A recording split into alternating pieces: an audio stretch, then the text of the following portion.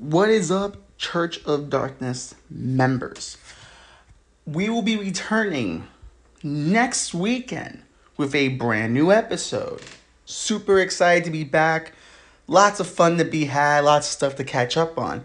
This week, we kind of want to do a best of episode. We want to take some of the things you more than likely haven't heard because I think we got our biggest boom around, I would say, episode 49, 48. So here's some bits you haven't heard, yet if you're new to the podcast. And if you have been listening for quite some time, here's some bits you more than likely love. I'm very excited for the new year. I am very excited to be back with you guys again so we can have more fun and have our weekly apocalyptic acceptance therapy. Without further ado, here is an audio-only exclusive best of episode, Rafael Martinez, American.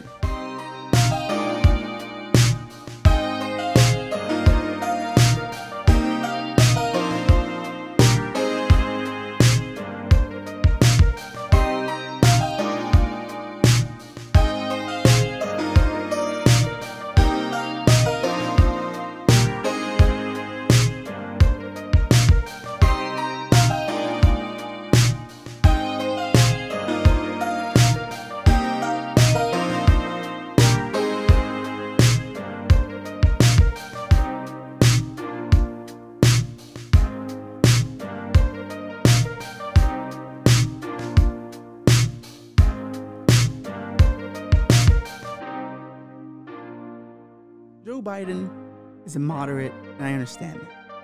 I understand it. I've come to accept it. We weren't going to get any better. It was over. You know what I mean? Like, once Bernie was still sitting there straggling, we watched that debate together, and we were like, Bernie's dying here. Like, they're just, like, ending him with everything. They called him a Russian asset.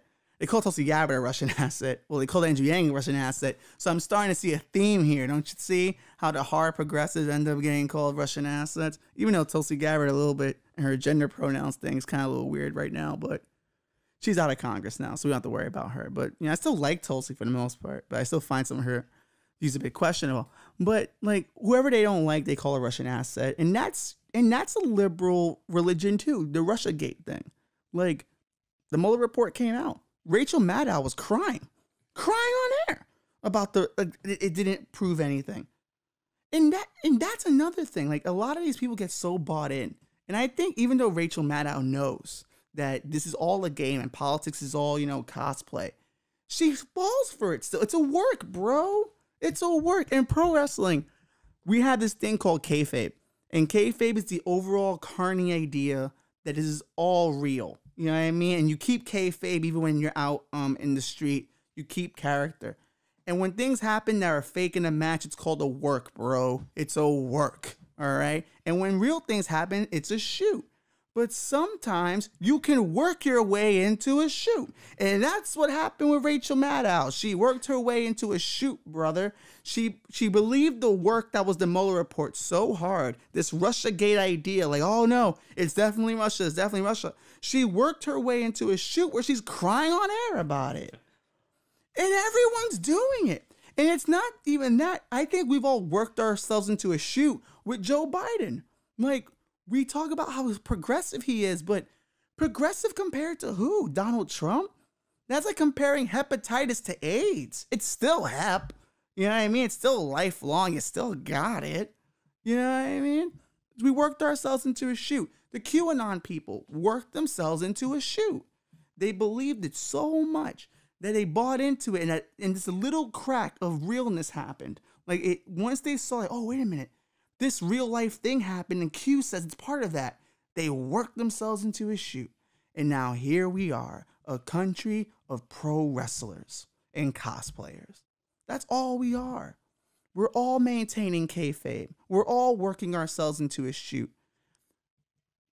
Social media is the biggest work. It's the biggest work. You cut your promos on there. You have your like little, Facebook statuses where you're saying all the right things.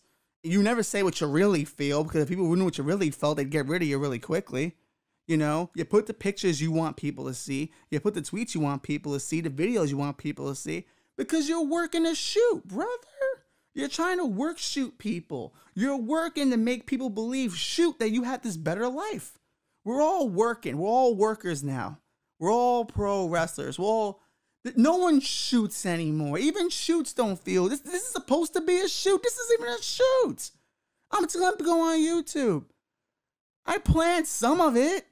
It's not even a real shoot. I'm working you now. And they enjoy it. They're watching and they're enjoying me working them. They don't know what I truly believe. I believe everything I've said tonight. Not necessarily. Because there's probably some things I said tonight that I don't really believe. That was funny. I'm work shooting. This is called that. It's a work shoot. That's it. It's work. But life is a work. You know what I mean? That's what it is. It's all a work, brother. Like, no one's been shooting since the 70s. The second we got to like a Ronald Reagan presidency, it all became kayfabe. And the reason why it became kayfabe, and thank you Tulsi Gabbard for putting me onto this, at that time, they repealed an act that made sure that all news organizations had to show both sides of the argument. It was called the Fairness Act. They repealed it. CNN is now working you from a liberal stance. MSNBC is working you from a liberal stance. Fox News working you from a Republican stance. OAN and Newsmax, whatever the fuck those other weird ones are, working you from a, Republican stance. Alex Jones, who the fuck knows where he's working you from? The way you need to start looking at America is not just pro wrestling. I think pro wrestling in terms of actions works. But as the overall country and the overall system, if you really want to get to the truth of it, it's a strip club. It's a strip club. Us, the Johns, not you, right? It's spelled differently, all right? You're a good John. But one day, John, you will be a John because, listen, you're not going to go to a strip club at least once in your life. It's ridiculous. You got to go. You can't go now. Even though I know some places that might, not, check the IDs, they might let us in. But we'll save that for another time. But at the end of the day, it's like the Johns keep that club open because they're there Monday through Thursday because their wives are wildebeests and they don't want to deal with them anymore. They're done. All right, they've reached the end. And listen, there'll be some lesbians in there because sometimes their wives are wildebeest. It happens. People fall apart. Some people don't maintain their look. I'm working on it. I've lost 20 pounds recently. I'm working on staying in shape. I'm keeping my wife, all right? But but that's what happens. You go to the strip club because you want to get the fantasy. I've seen dudes mark out for strippers. I think she loves me, bro. Working themselves into a shoot. Like, oh no, you were willingly paying the money, getting into the fantasy, and now you think it's real? Just because you vote for a politician, you think he's going to do what you want him to do? That's not how it works. What happens is there's a VIP area in strip clubs, the champagne rooms, and it's sexy and it's really nice. And you do the private rooms and the private dances, and it's all. And if you have extra money, you might get something else going on. You know what I mean? You know what I'm talking about. But that's what it is, right? Those guys get to, have the private time with the politicians. And they get to influence them. They get to tell them little things. Hey, pass that bill and I'll donate money to your next campaign. I'll donate money to the DNC to keep, basically Tulsi Gabbard was talking about on Joe Rogan recently. If you were to have paid sponsor labels all over the Democratic convention, you'd be kind of horrified who's been donating to it. And I'm not surprised because money in politics is a well-known thing. But at some point, our vote has to be equal to their money. And the only way that happens is if we stop voting for the same ass people who are doing the same ass corporate political bullshit. We get to choose who we spend our dollar on, our stripper dollar. If I don't like that one, I'm going to the stripper I like. The one that, gives me the fantasy I feel is most right for me. And I'm going to give her my dollar and my vote. Simple as that. Take it away from the person who's getting the more money in the champagne room money, the VIP money. Just take it away. Take your vote to people who care about you, especially in your local elections. Because just going to party line does not help anyone in the future. Okay? Because here's the thing. Donald Trump talking about making America great again was always going to fail because the country's not built that way. Going back to brunch Obama 2015 America, guess what? That's not the way either, because that's not how America is built. Slave owner and founder Thomas Jefferson wrote a letter to slave owner and founder James Madison, and he told him, rebellions are as natural to the republic as storms are to the natural world. America is in the biggest storm it's ever been. It is natural for us to want something more, to want something more progressive. The strip club is called the Great Experiment, and we keep the Great Experiment going. Us Johns keep that thing going. And that strip club is still in business at all hours, no matter who the manager is.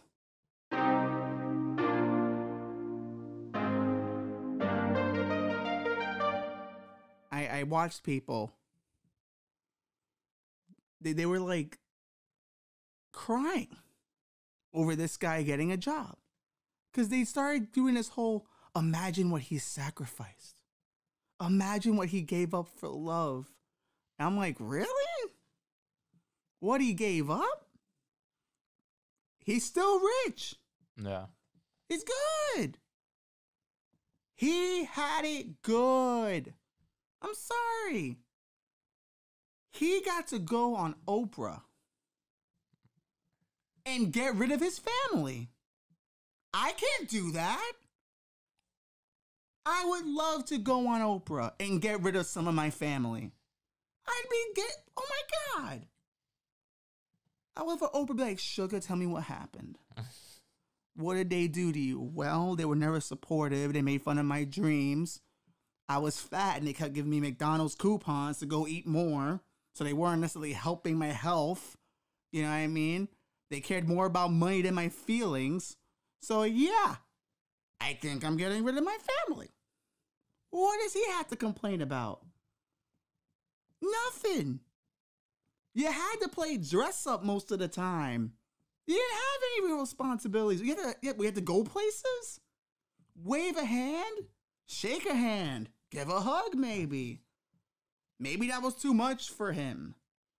Oh, what will ever I do? You had a great life. It didn't go all that bad. You know, he was just famous for being born. It's like the epitome of white privilege, but there's these people. The same people who are BLM are celebrating this shit. Enough. Where do the founding fathers were alive today, and they saw us worshiping the royals like this. They would, well, first, if they came to today, they'd be like, whoa, there's a lot of free blacks around here. Was not expecting that. Woo-hoo. That's brand new for me. Secondly, look at you people. We rebelled against these people. They're losers. But I envy Harry because he pulled off the dream. Everyone dreams of finding a way of telling relatives they can't stand to go fuck themselves. I dream of it every day. You know what? Here's the shit, right?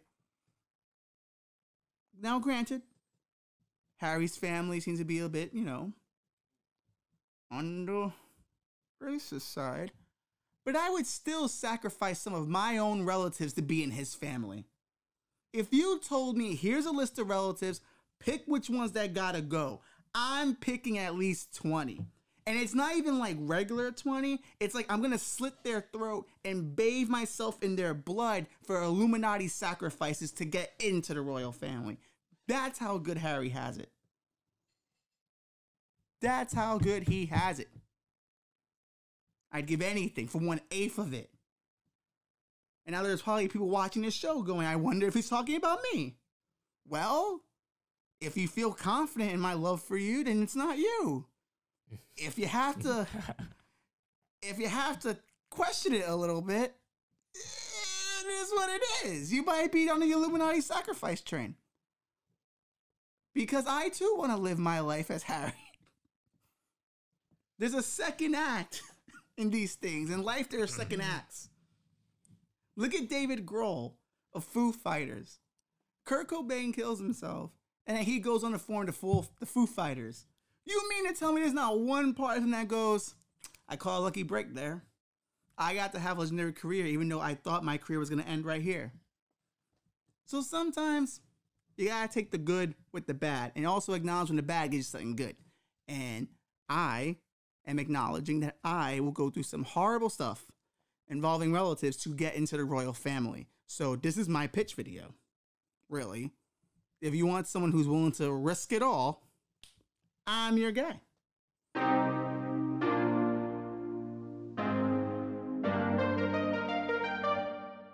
There's a woman who just won a case in Australia over the rights to her husband's sperm. Now, you're probably saying, well, what's mine is yours and yours is mine. Isn't that in the ceremony? Kinda. I don't know. Never been married before. But she is looking to use this right to impregnate herself after he has died. What disturbed me about it is the arrogance this kid's gonna have. He was not a kid chosen by fate. He's a kid chosen by science. He is going to think that he is the greatest fucking child there's ever been.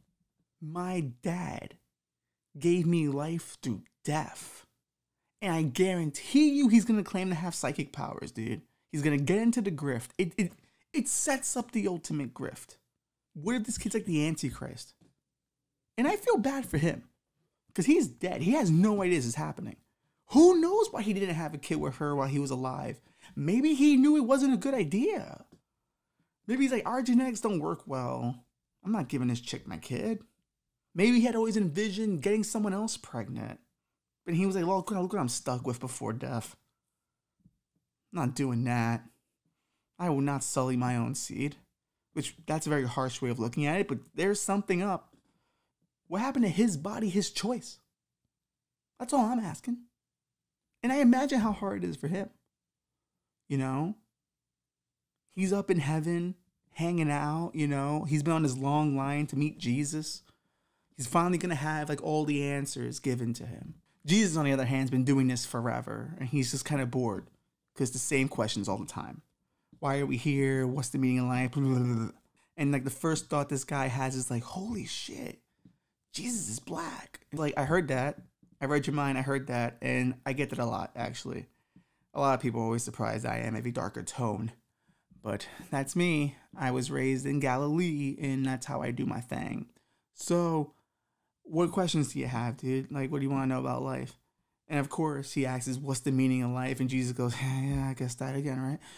And he starts going into it, and the guy is like mesmerized, right?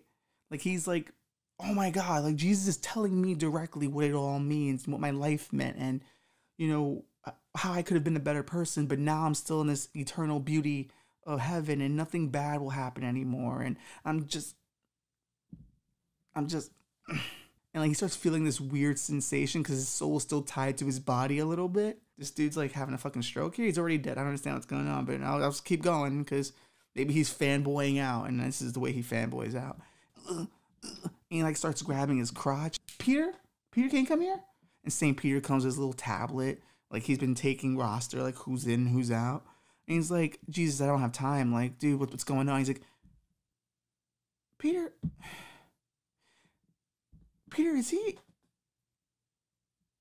is he coming right now? And Peter's looking at him like, I think he is. I had no idea. I didn't know he was like, Peter, pull up his life. I want to see this real quick. And he cut to like this moment of his body where his wife is extracting his semen. And Jesus just looks at the guy and goes, oh, you're a sick bastard, ain't you? And the guy's like, no, what, I don't even know what's happening. You're letting your wife do that to you? You're letting her get you off after you've died, dude? And you're doing it in front of me? What kind of fucking disrespect is that? I let you through the fucking gates. I gave you a fucking dope-ass testament 2,000 years ago, and you're fucking coming in here disrespecting me like this? He's fucking out of here, Pete. Get him the fuck out of here next. Send me the next person with some dumbass questions. So Peter, like, lights him on fire, and Satan's kind of bored, too. You know? The pandemic's really took a toll on him. You're new here? Yeah, it's cool. It's cool. So what are you here for, man? Like, what are you here for? My wife, she was jerking off my dead body to extract semen from me. Oh yeah, yeah. Not good. That's not holy. It's not holy at all. Are you into that kind of thing? Okay, well, you're here now. So, get used to torment. You sick bastard. I gotta take this phone call real quick. Hello? Oh, hi, Jesus, yeah. Yeah, he's here. Yeah, I'm looking at him now. Yeah, he's not coming now. No. I think he might have just came all he can at this point, yeah. He's all calmed out. Mm-hmm. Well, it's good to hear from you. Yeah. We're still on for that final battle called Armageddon, right? Okay, cool. Just want to make sure. Just want to stay on track. Great. Oh, is that? All right, let me know. All right. No problem.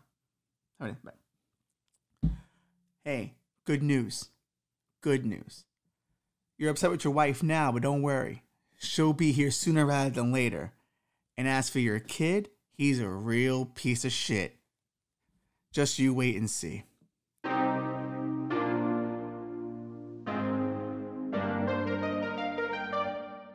This is the full of shit era, and you know what? You gotta use it to your advantage. There's a woman who recently killed her husband because she thought he was cheating, and it was because she saw pictures of him with a skinnier woman that turned out to be her years ago. Embarrassing. Very embarrassing. But if I'm her lawyer, I know what my case is. I stand before the jury and go, ladies and gentlemen, Rafael Martinez, and I want to talk to you about my client. I want to talk to you about how she was in a relationship with a man and they were in love. Those two had spent many great years together. So much that a lot changed in that time. When my client saw those pictures and didn't recognize herself, that was trauma. Yes, that was trauma that she blocked out. And to be honest, him having those pictures says to me he was looking to body shame her. And that's a problem.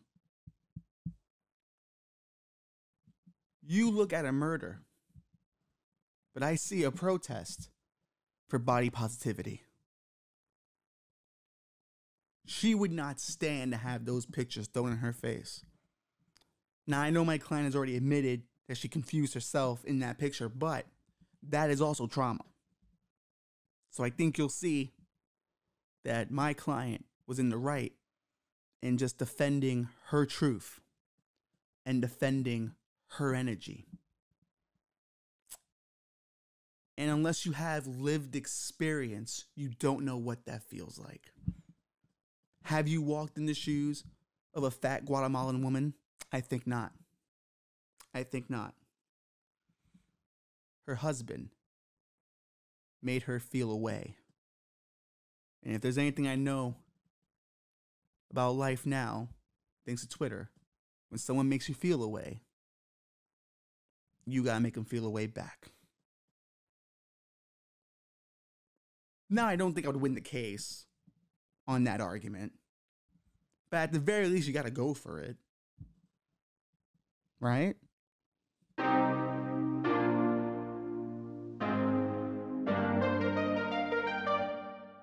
What if the people in the town are the cult and the Mothman is just a ploy for whatever they're doing, so they all act like they don't know what the Mothman is, but they really do.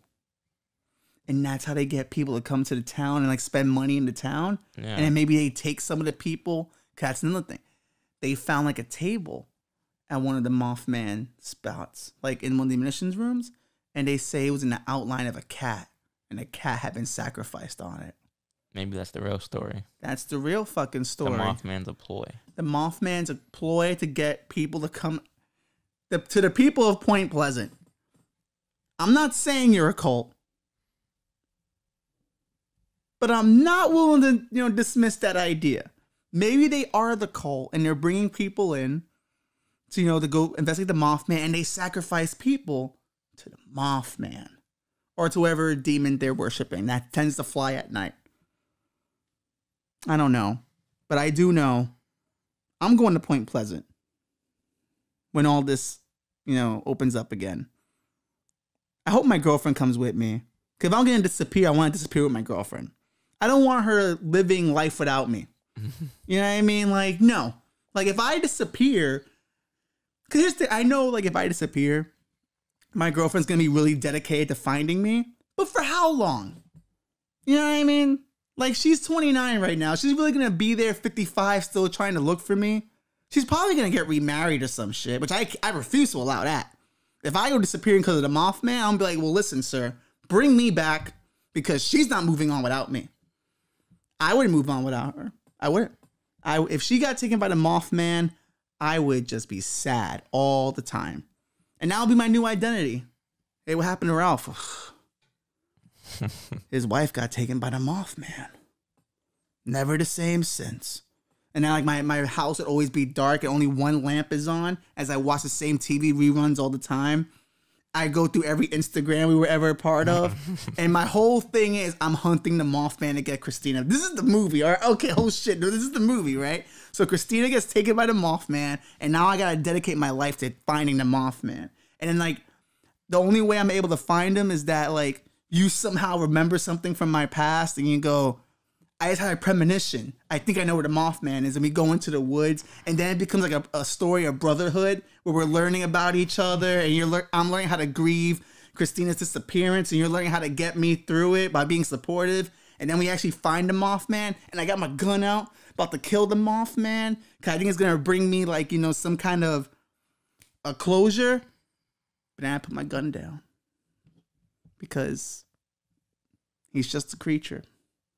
He was doing what he had to survive. And as much as I miss my wife, killing the Mothman won't bring her back. I am a creative fucking genius. Right here, creative genius. But my job could be worse. You know what I mean? I could always have worse jobs. Like, I think about pilots, for instance. Pilots, people will go, oh man, flying a plane must be dope, but they get paid like shit. Yeah. Now there's this new diversity push to get more diverse pilots. And I've never been on a plane going, this turbulence wouldn't have happened if we had a Puerto Rican pilot. Like, if, we had a sister behind the wheel, things would be very different on this flight. Never thought that once. But people are fighting for it. The life of a pilot, well, it's not a glamorous life. Most pilots become pilots because they ran out of other options. It is one of those things where it's like, well, I graduated high school. That's kind of enough. If I take a few of these classes, I can make it happen. Most of these pilots are married. They tried other jobs, but things just never panned out for them. They've done the best they can with what they got. They married their high school sweetheart because she's a joy to be around. Magdalena is a joy to be around. She's fantastic. Great wife. Beautiful eyes. She was the prom queen. He wasn't the prom king. He was a runner-up, though. But she was so respectful, she refused to dance the prom king. And that's what made her marriage material. So he marries her. Justice for the prom king. Justice for the prom king, though, because he should have gotten that dance. He campaigned hard. His just due. Just due. But as we've learned, justice is gray sometimes. Snyder reference. Anyway.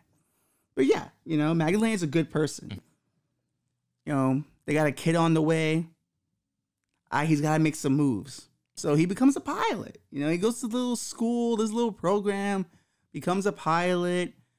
I'm going to fly through the sky, and maybe that'll inspire my kid to reach for something more. Yeah. And who knew his old man could fly, Back in the day, everyone said that guy was never even going to finish college, but now he's flying a plane through the sky. Yeah. He's living the dream. Pretty kind of. impressive.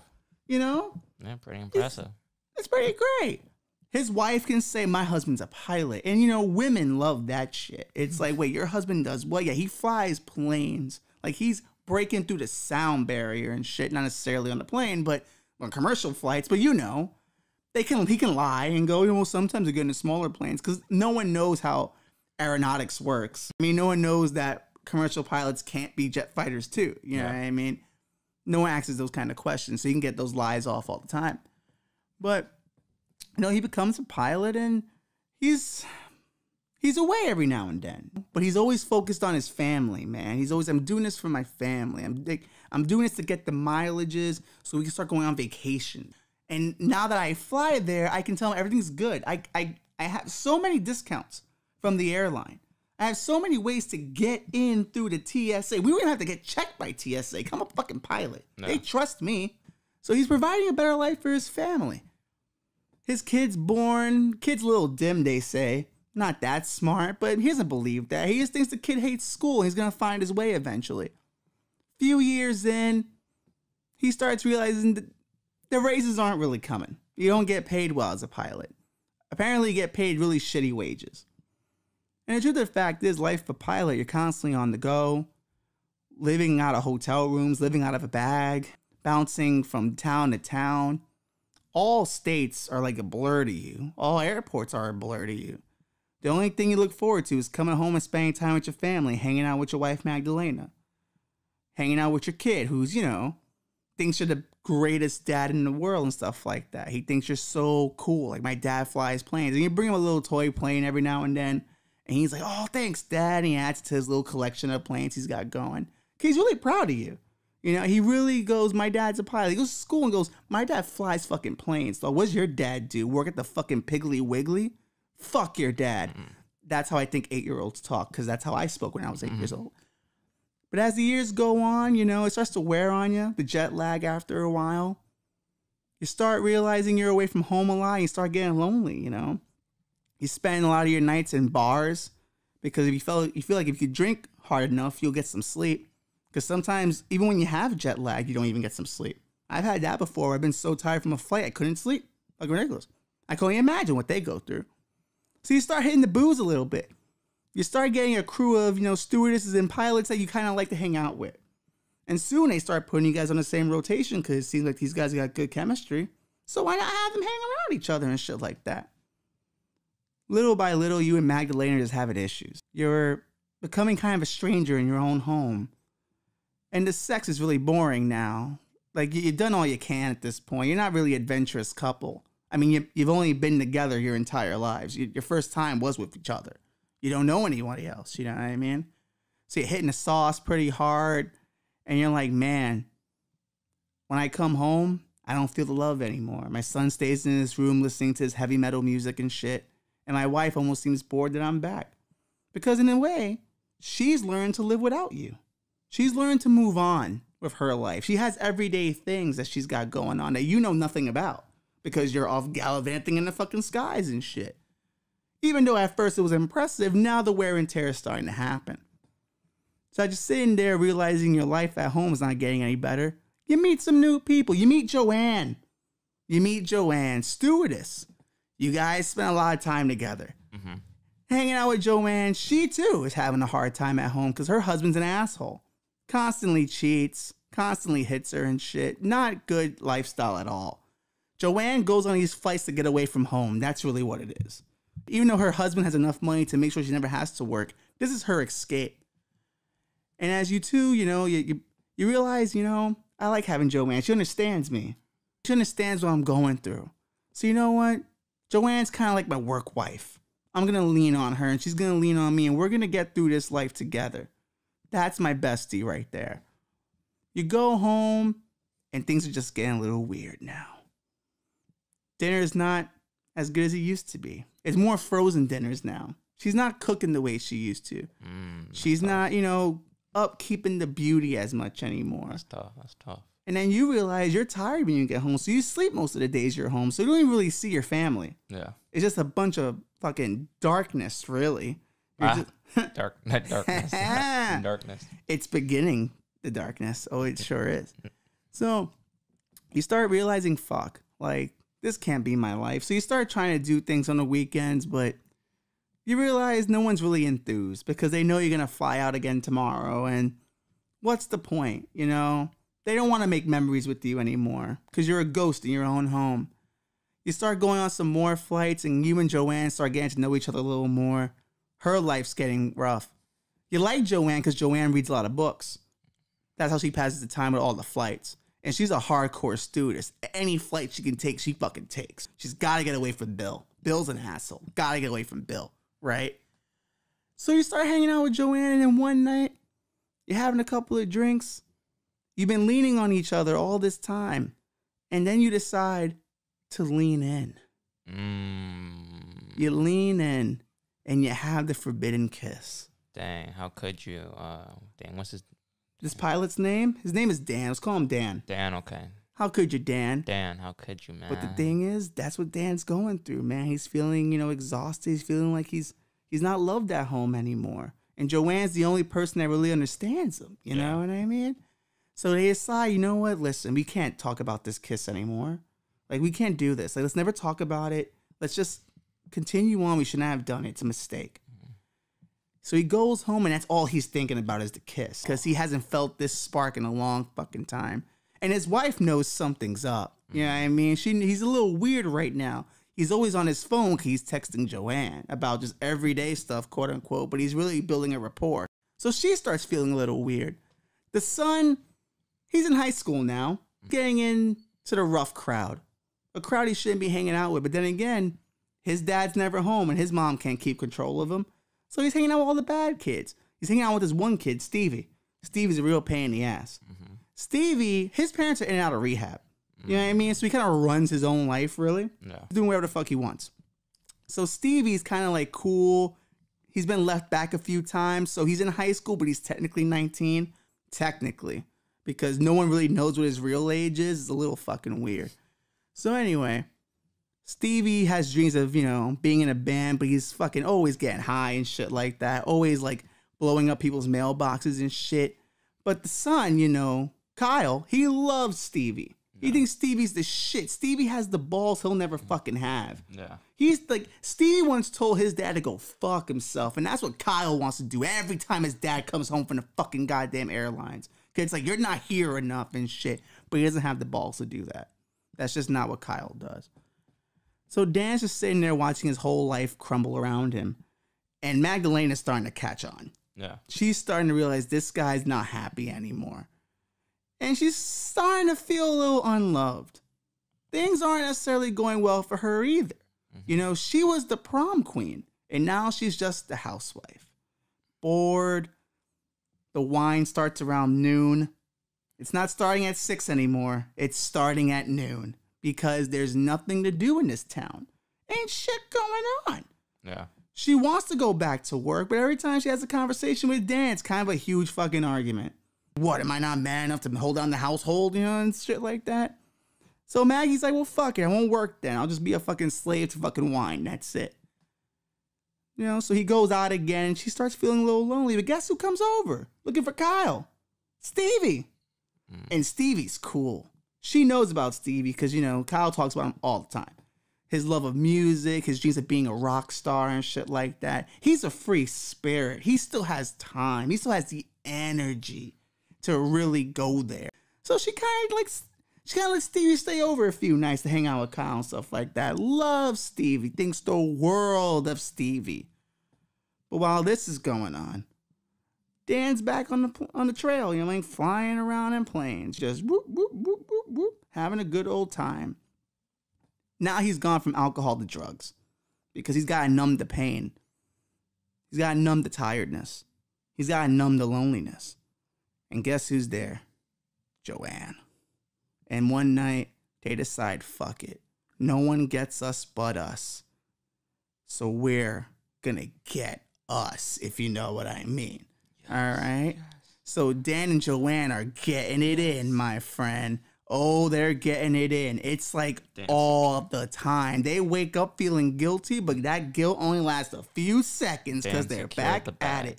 He secured the bag. Dan secured the bag. Much props to brother Dan. Yeah, Dan not only has a mistress now, he has a wife that's crumbling at home and a son who thinks he's an asshole. So he's got the great pilot life. So, but back at home, Magdalena has a few drinks one night. Oh. Stevie happens to be going to the bathroom one night as he's staying over, hanging out with Kyle.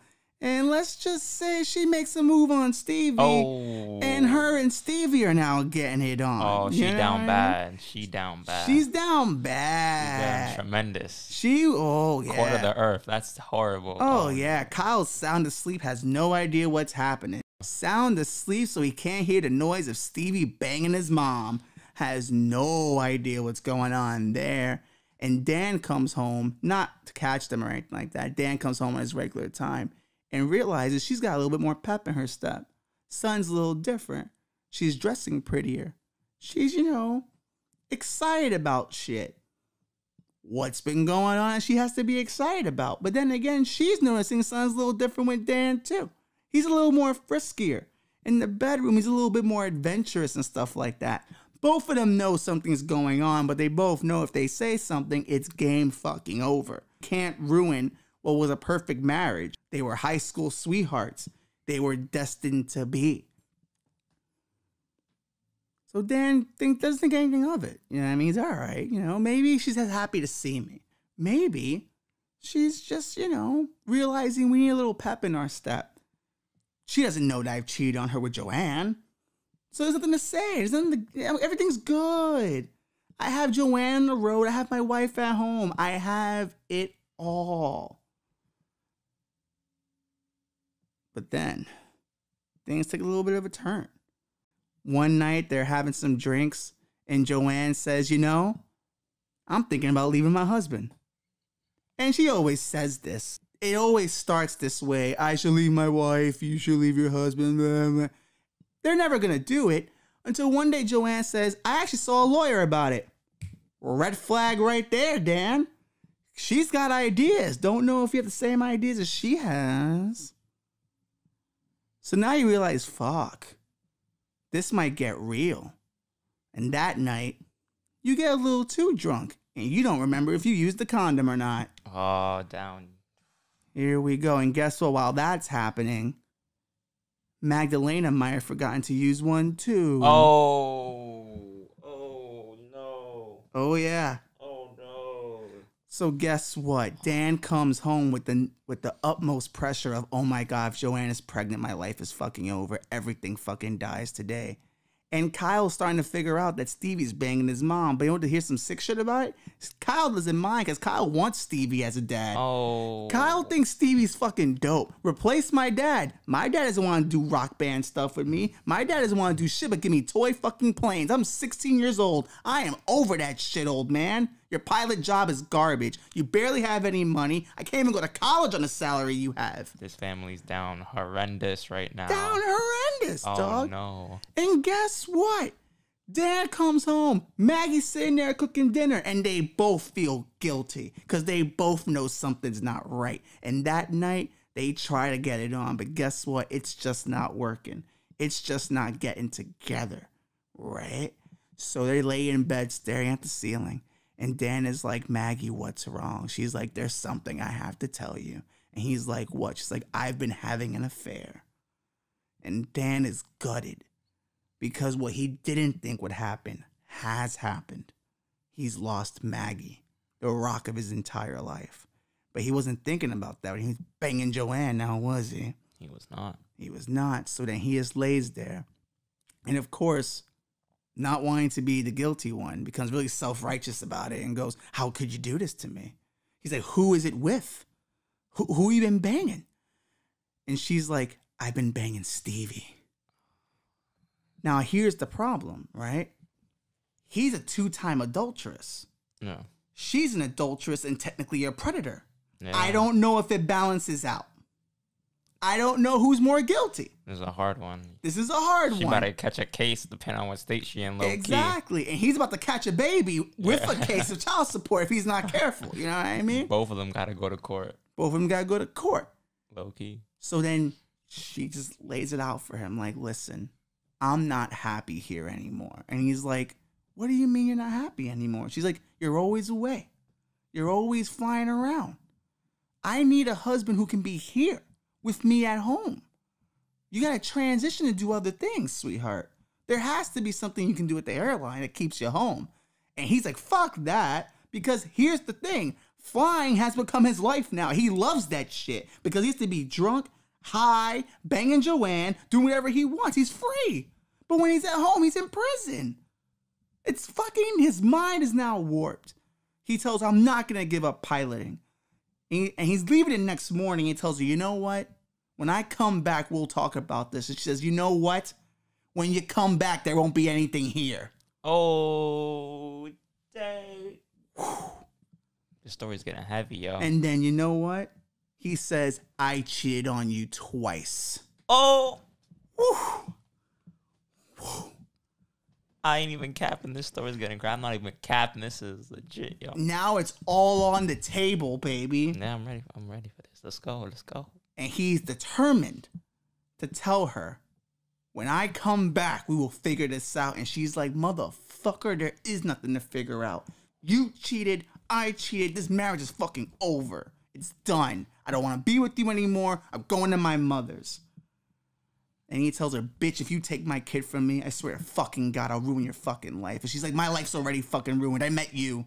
Oh my God. Dark shit's going on in this household. And Kyle comes out going, I knew you were a scumbag, Dad, but totally disregards the fact that his mom's banging Stevie because he loves Stevie so much. Yeah. That's another subplot of his whole situation. I think Kyle's in love with Stevie. I could be wrong. Oh, man. But that's a whole different story in itself, which is totally fine. Yeah. But Kyle's got to come out the closet at some point because Kyle feels like he's been abandoned by his dad, so therefore he looks for the strength in other men. Yeah. And he's almost found the strength in other men. You know what I mean? Because he's so broken on the inside. But on the same, he's also finding himself through music. So he's writing this beautiful poetry about how he's coming into himself and he's learning what he truly is. A gay man. Good for Kyle, because he's the only fucking balanced one in his entire family. Yeah. The only one. Anyway, Dan goes. He flies and he's miserable. Miserable. He decides to be alone. He doesn't even want Joanne's company. He just wants to be alone. And he's at the hotel bar again, drinking by himself. And Joanne shows up. And she's like, I gotta tell you something. I'm pregnant.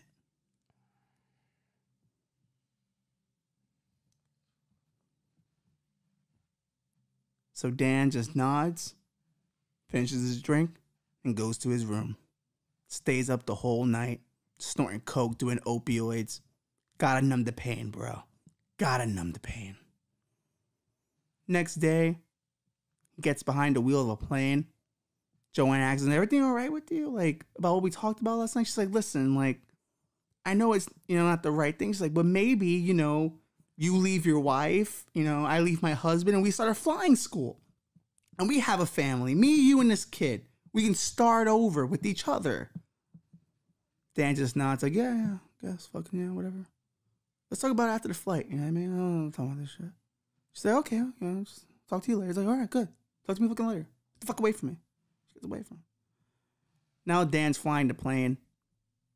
His co-pilot's is going on and on about his fucking life. And his life's fucking boring. His life's going great. All right, him and his family just came back from Disney World. They're having a grand old fucking time. And Dan just starts slowly gunning the engines a little faster. Faster than he should.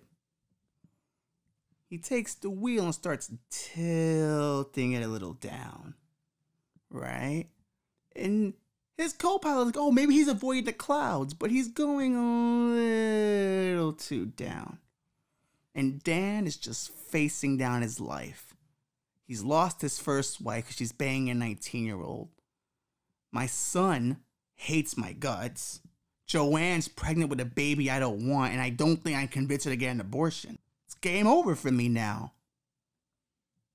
And in the midst of that, he stops and he turns the wheel back up. You want to know why, John? Why? Because he is a pioneer. He is a trailblazer. He's a diversity hire. He is the first Puerto Rican to fly from Tallahassee to Anchorage, Alaska.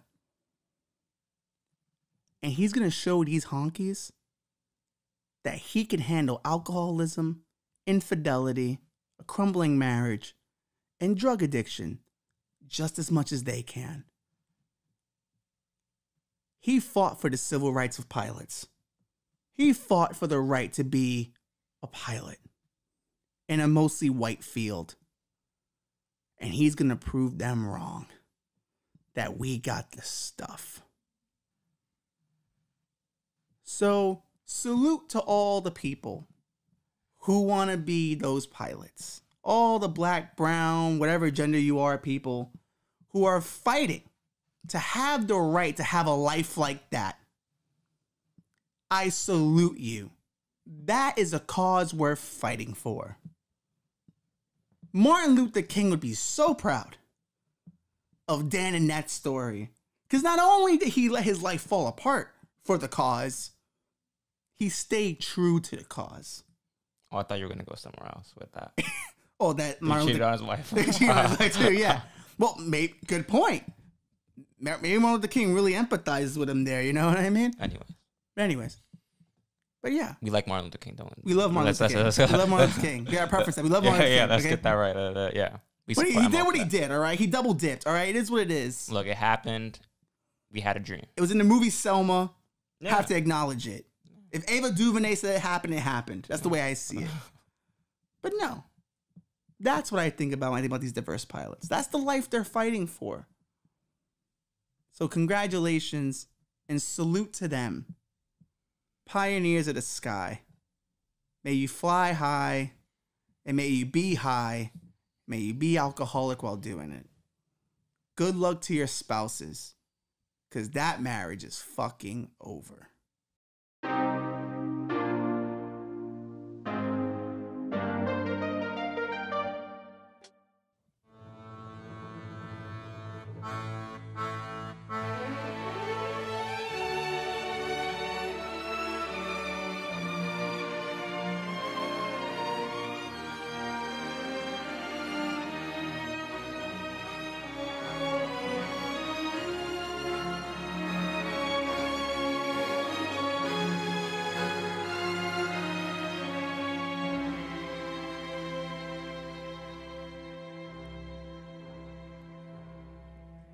Today, on Memorial Day, we remember our warriors, the people who fought for America, the people who put the work in, the ones who made sure that we still had freedom, such as the Antifa rioter, the trust fund baby who decided, hey, these protests need a little bit of rioting. Let's light the Walmart on fire. Let's light the whole city down. So BLM looks bad on television. So people think it's them doing it. That's a way to really help the cause. Shout out to the QAnon supporter. January 6th was a terrible loss. But you tried your best, didn't you? You tried to save us from a pedophile ring that was being controlled by the elites. Thank you for your service. Thank you to military police who just let the QAnon people run rampant all over Washington. Thank you for your service. Let us also remember the military men who brought over the Nazi scientists in Operation Paperclip. Thank you for giving us such a complex history. Now I'll never look at NASA the same again. To all you people on Twitter who were tweeting the hashtags, you're the real warriors. You really came through. No laws got passed, really. No one really defunded the police, but you tried your best, and that's all that matters. Now you can go back to brunch and forget all about this racism shit. It's not trendy anymore. Oh, and if you think you know what's happening in Israel and Palestine, you don't know. So shut the fuck up. Enough of you Twitter people, you Twitter warriors, you fucking keyboard assholes. There are real men out there, real women out there, fighting for our freedoms every day. And all you're doing is staying in your underwear. yelling at people on the internet. Enjoy your barbecues, you self-righteous fucks. Because there are other countries that don't allow barbecues. They don't allow celebrations. They don't allow anything. And here's the shit. America's not really fascist when you really consider we can say whatever the fuck we want. And to the CIA who's watching us right now, because we keep mentioning Bohemian Grove and all this other shit, keep watching. John, put that song back on. I'm not done yet. Whoa, that's not even a song I meant to play. Maybe it is. Maybe I should run.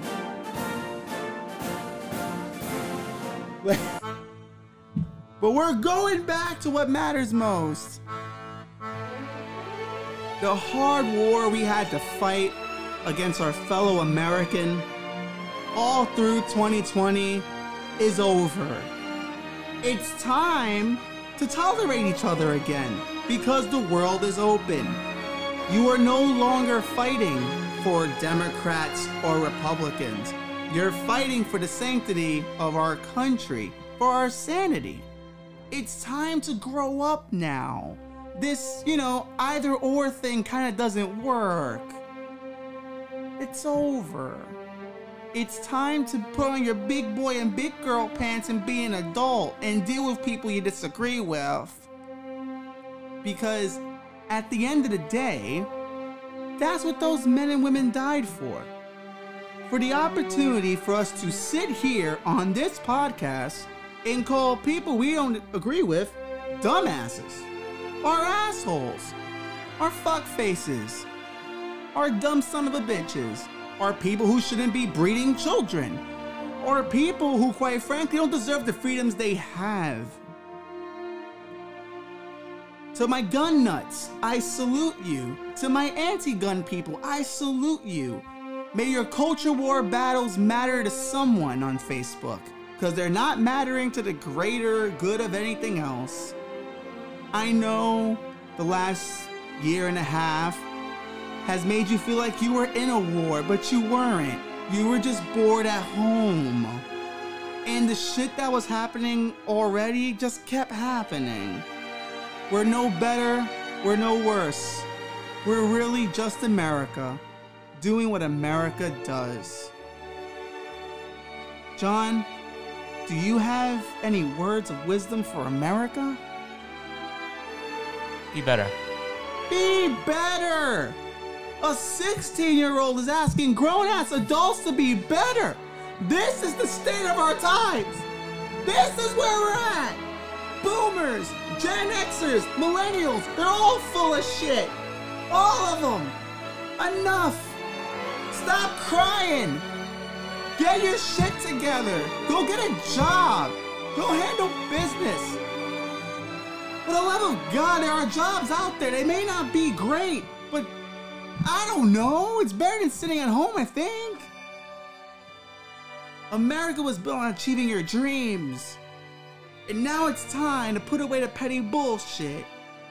On this Memorial Day, let's remember the men and women died so we could have dreams. And so that we could make better choices. And so we can be better the way John wants you to be. You know, I feel so patriotic. Do you? Well, what does it matter? Because we both know how this shit is going to end.